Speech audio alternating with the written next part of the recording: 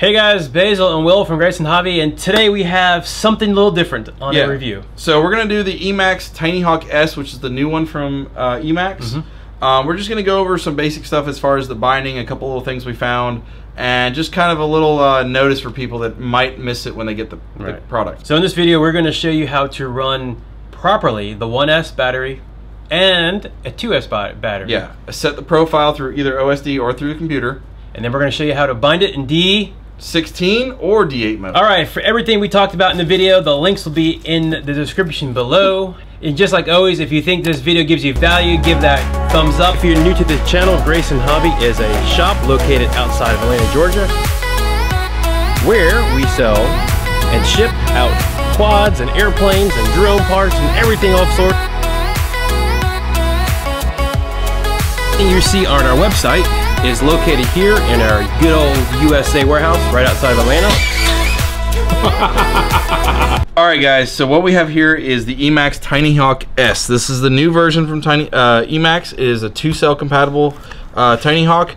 For everybody that's familiar with the original TinyHawk, this was a 1-cell only job. Really nice quad, but a lot of people are like, oh, I wish it was 2-cell. I wish it was 2-cell because of the other ones on the market. Well, let's get this out of the way. First things first, you'll notice it's a black body instead of white. They did that just so you can visually know it's a different version. Props are now the 4-blade, which was the turtle mode props. So now they have 4-blade props. From the outside, the motors are actually smaller, believe it or not. They're 0802s, not 08025s. So they're a hair shorter. Is that because of the 2S?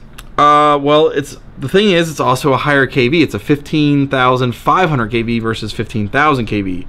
So I think, according to their advertisements, they just have more powerful, more efficient motors designed. So these are just a completely upgraded motor. They're actually a hair lighter. Okay. So I think they did that for weight, etc. Flight controller now takes 1-cell or 2-cell. It still uses the same connector, so you will need a battery with that style connector. Flight controller also on this particular one, which is really cool. The original version 1, the original TinyHawk, was only D8 mode. Now, for anyone that's been around in the news, you'll know like the newer radios from FreeSky, like the X9 Lite, does not support D8 mode. That renders this quad useless, right?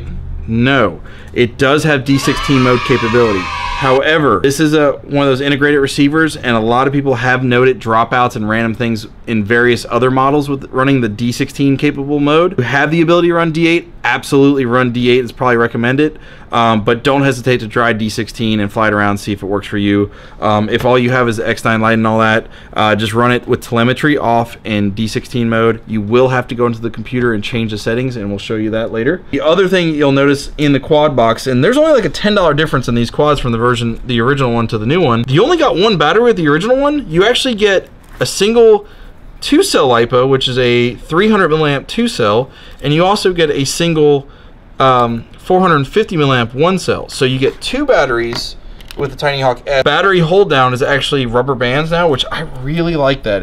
It's really nice because the plastic, eventually these things crack on the original one and you have to replace it. Also doubles the fact that you can run the 2-cell. Gives you a little bit of maneuverability if you find other batteries, aftermarket batteries, etc. What's in the box was also interesting too. The original TinyHawk did not come with extra props, which I was kind of confused, especially since they went to a unique design. It's really nice that they listened and went to an extra set of props, so it comes with an extra set of 4-blade. They do not have the 3-blade props anymore. You can still get those and use them, but it doesn't come with them. I thought it was going to actually be one set and one set, but it's not, and you get some stickers there. Battery charger on this one. Now, this is only a 3-bay charger. The original had a 6-bay small or large connector. Well, this one, because it supports 2-cell and 1-cell, is 3 2-cell and 3 1-cell. It also has a little dip switch here that switch from high voltage and standard. So if you're running regular LiPos, you can go to standard. If you're running high voltage, you can switch to that. It also comes with a little screwdriver for the motors. It comes with extra bands for the battery strap, extra screws for the frame, extra battery lead, because these do tend to wear out over time. By the way, this is a really nice little case. It comes with just like the original TinyHawk. So because this is a 1-cell and a 2-cell quad, and it performs completely drastically different in 2-cell versus 1-cell, it did run 2 different profiles for the PIDs. So if you're running profile 1 for the PIDs, that's for 1-cell. Profile 2 is for 2-cell LiPos. It does come shipped with the second profile on it. Not that it won't fly 1-cell with that. It'll fly poorly, given the PIDs are adjusted for that.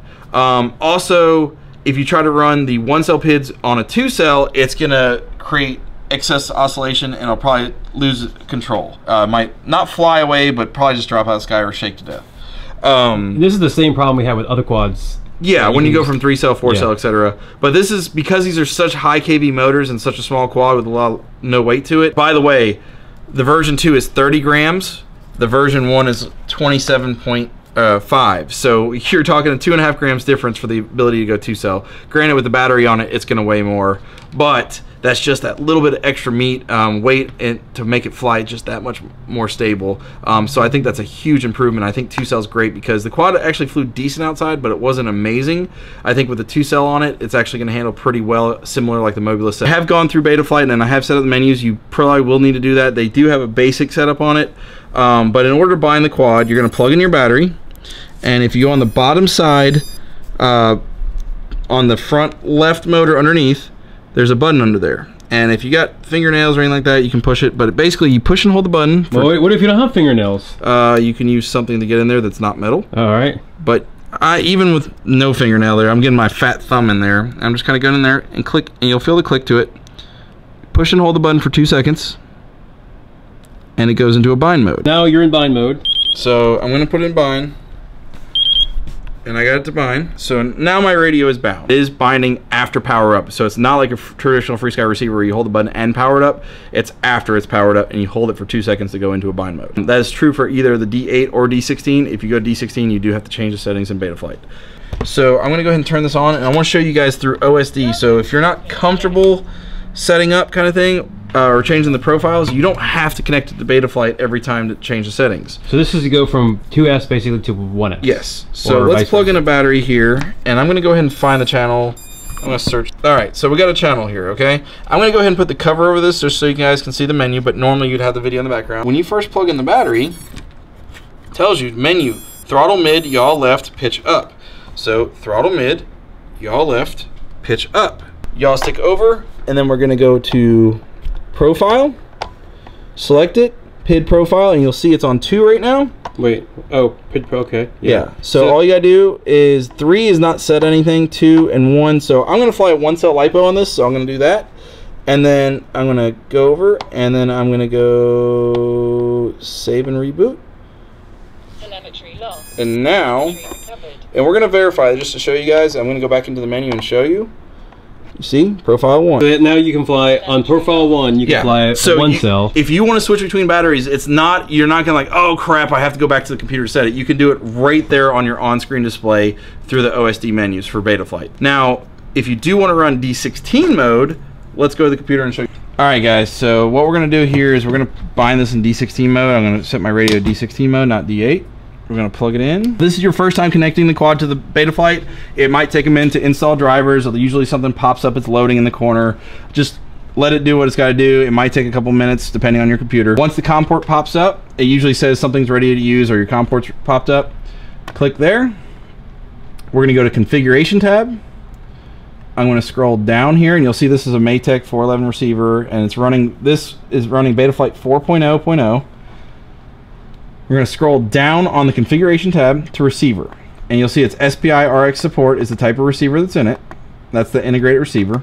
It comes in D8 mode. Now if I want to run D16, FrSky X is what I'm going to select. I'm going to save and reboot. No other changes are made. So we're going to push, there's a button on the bottom underneath the camera area, the front left motor. We're going to push and hold that button for 2 seconds. We're going to go into a bind mode. The LED will change. It'll go solid, and then the red light will flash. Bind. Telemetry off. Telemetry lost. And now it's flashing. So you can see it down in the blue light flashing. That's bound. And telemetry recovered. See, if you have an SD card in your radio, you can hear it say telemetry recovered. That's a good sign. And we got D16 mode. See, D16 mode running on this. Now that was not supported in the old one, so that's pretty cool for those of you that have D16 only on the newer radios. So D16 mode works. Proven. It does, yes. So they don't really talk about it in the manual, which is kind of interesting. They say it, but they don't really talk about it. So what about the profiles from 1S to 2S? As far as the profiles go, if just so you see it, profile 1 is the 1-cell. You can see those are at like 100. Profile 2, you can see them at 80. So it's definitely reduced. So it is different. See if profile 3 is anything. Profile 3 is just standard default BetaFlight gonna fly like crap on either one. Okay. There you have the TinyHawk S in a nice little case. Yes. What he said. Oh, did I catch? Very important to go to Profile 2 when you're running 2S, right? Yes. And very important to go to Profile 1 when you're running 1S. It will fly on 1S, on the Profile 1 on 2S, but it won't fly very good, right? Yes. Sorry, I had to think about it. If you cross the streams, it won't fly. Yeah, there you go. It's a new product from Emacs. We're done.